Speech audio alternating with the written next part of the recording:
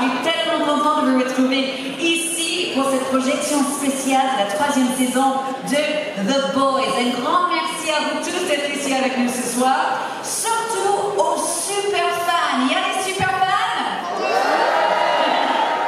C'est bien, c'est bien. Donc, dans quelques instants, vous allez découvrir les 2 premiers épisodes de la 3e saison de votre série préférée. Mais avant de commencer, s'il vous plaît, juste quelques petites informations. Tout d'abord, merci de ne pas filmer ou photographier les images de la série ce soir. Vous savez bien, vous êtes parmi les premiers au monde à découvrir ces épisodes et bien sûr, tout ce que vous allez voir est très confidentiel. On compte sur vous.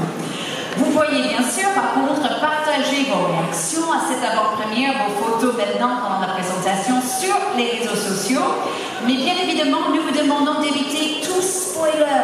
Et ça, c'est vraiment pour les autres fans qui n'ont pas eu de chance, comme vous, de découvrir ce soir ces épisodes. Ils vont pouvoir les découvrir le 3 juin prochain, exclusivement sur Prime Video. Alors avec ça, est-ce que vous voulez bien tout d'abord accueillir avec moi l'homme sans qui cette série n'existerait pas, le showrunner de The Boys, Kripke.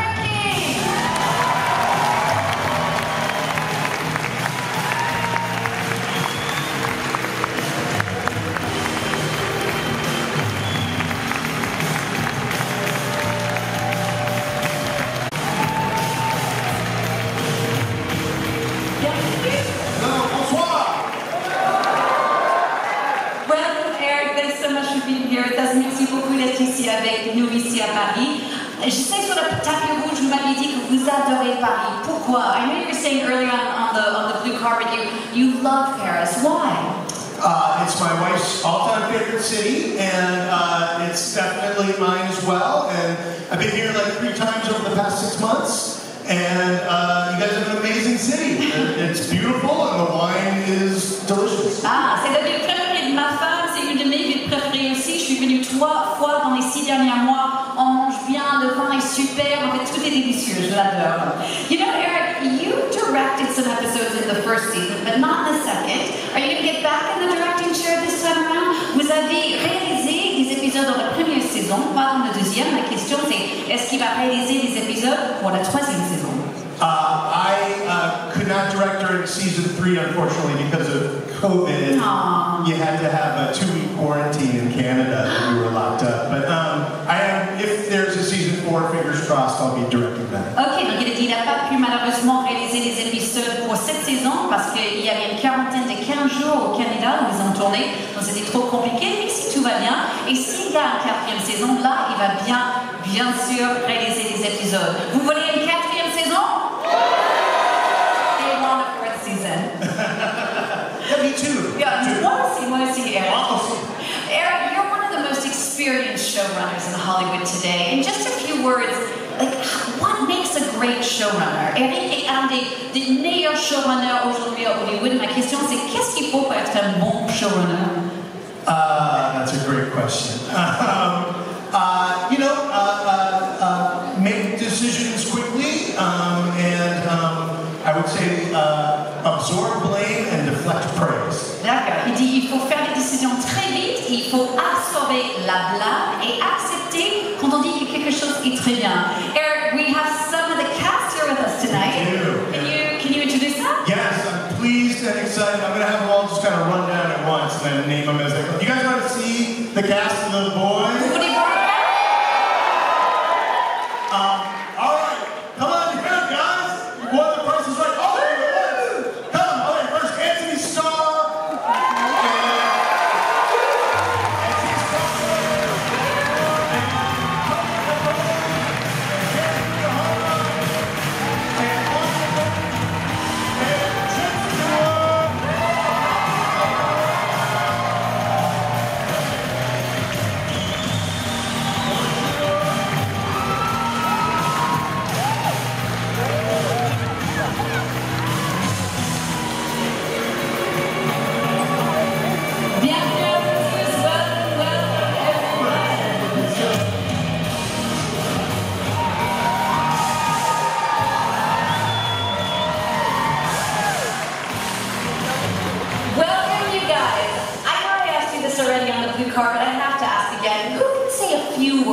French. Qui peut dire quelques mots? C'est l'endroit le plus cool du monde!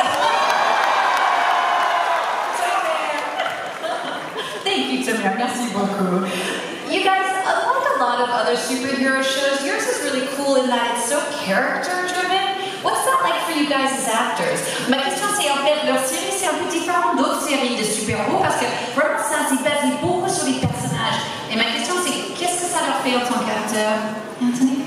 It's amazing, you know, we were lucky enough to be selected by this guy to my left to come into a show where we're not bound by the normal rules of superhero genre, and we can really take these guys and gals.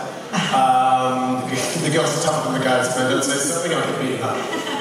But we get to take them in all sorts of places that you might not otherwise be able to take them, so we feel very lucky. Non, pour nous c'est incroyable. Déjà, on avait tellement de chance d'être choisis par ces mecs-là, et une fois qu'on est sur le tournage, bien sûr, de pouvoir aller aussi profond dans les personnages, ça c'est vraiment un cadeau, et on a la chance de pouvoir le faire. Claudia, there was a big shocker for you at the end of season 2. What was it like playing that, and what's your character arc coming up in the next season? Pour Claudia, la question c'est bien sûr son personnage Victoria Newman a eu une grande surprise à la fin de la deuxième saison. Ma question c'est comment ça va avancer dans cette saison? That was a fun discovery because I didn't know that I was popping heads until I got the script, so that was it. Donc déjà, Claudia dit qu'elle ne savait pas qu'elle était comme ça, en train d'exploser les têtes avant d'avoir lu le scénario. Donc déjà, c'était une surprise. And then in the third season, we get a nice glimpse into Victoria Newman's personal life and how that world functions or dysfunctions. Ok, donc dans la troisième saison aussi, on va regarder un peu la vie personnelle de Victoria Newman et comment ça marche ou ça ne marche pas. Jensen, what about for you? How did it feel when Eric called you up and said, okay, I want you to be Soldier Boy? Jensen, donc un nouveau personnage, Soldier Boy.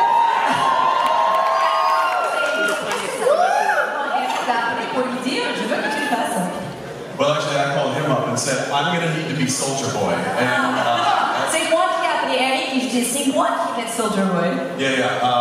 He made me earn it. I worked for it, and it wasn't easy, but I was absolutely thrilled to join a show that I was already a fan of. Donc pour moi c'était vraiment un grand honneur de pouvoir rejoindre une série pour laquelle j'étais déjà un énorme fan et c'est vrai que j'ai travaillé pas mal justement pour avoir ce rôle. How does it feel, Chace, for you to finally have a French audience seeing this tonight? Qu'est-ce que ça vous fait d'avoir enfin un public français découvrir la série ce soir? It's amazing. After 2020, we're sitting at home doing Zoom. It's nice to see people. Yeah, we're in Paris. You know, it's great.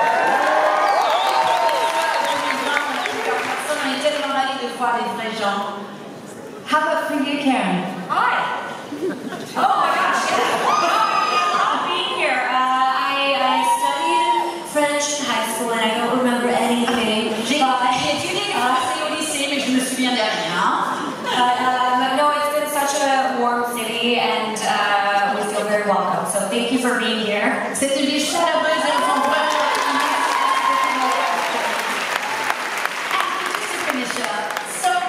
expecting you on the blue carpet, waiting to see you. Your character has really hit a lot of people right in the heart. How does it feel to play such a kind of wacky, crazy, sadistic superhero? Ça vous fait quoi de jouer ce personnage qui est tellement étrange? Bonjour Paris, je t'aime.